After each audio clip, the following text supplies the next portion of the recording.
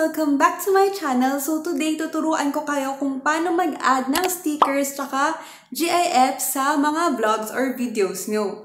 So nakikita nyo sa mga ibang vlogs ko, may mga pop-up, sticker, GIFs. Ayan. Mabilis lang siya. Gagamitin natin yung app na Capcut, pero alam ko meron din siya sa ibang apps.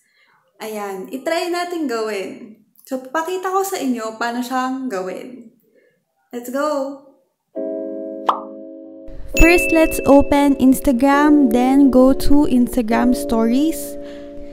And we will be getting our stickers and GIFs on Instagram. Because I like Instagram stickers, they are cute and I could easily search for an effect that I want.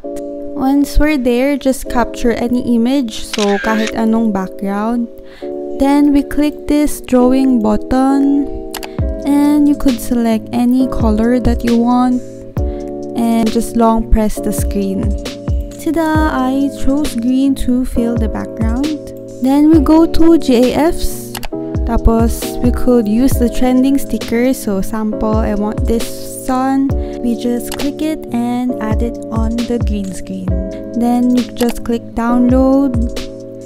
And yes, you have downloaded the first sticker to be added on your vlog. Next, let's search for other sticker to download and to add it in our vlog.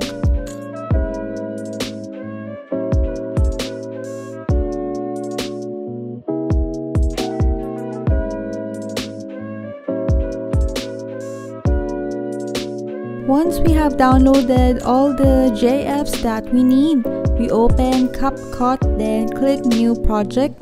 Then we add first our videos before adding the GIFs. Next, i-adjust natin kung saan natin gusto ilagay yung sticker. So, kunyari dito. So, we just click on the blank space to be able to drag left and right.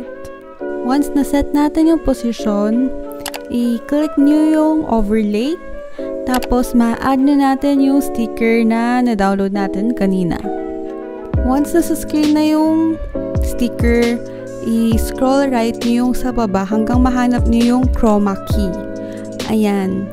Chroma key is also known as blue screen or green screen effect. So, kaya during editing, ayan, ginagamit yung chroma key pang tanggal ng green screen para mawala yung background. Kaya sa color picker, i-select natin yung solid color na nasa likod, which is green. And yung intensity dapat itaas natin para mawala yung background. Yan, may sticker na tayo sa video or vlog natin. Ayan, sobrang simple lang niya. So, pwede nyo tong gamitin, hindi lang sa stickers. You could shoot yourself in a solid colored background. So, kunyari, cartolina. Tapos, pwede nyo gamitin tong chroma key to change the background. Ayan, you could edit yourself na lumilipad, nagde-teleport. So, yan yung trick ng chroma key or green screen. Let's try another one. So let's pick another sticker that we have downloaded. Then let's repeat the steps. So did you get the steps? So nakuha nyo na ba yung steps? So it's that easy. Actually, in Capcut, you could have free stickers already and free animations. So, click mo tong sticker, makikita mo, madami na siyang mga emoji, mga effects, ayan no.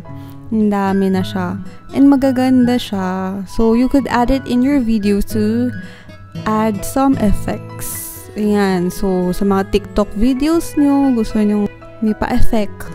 Tada! Ayan, ang dami. And pag-click nyo, add na siya agad. So, itong famous siya, yung 3, 2, 1 na effect. Tapos cute tong may Korean laugh na effect.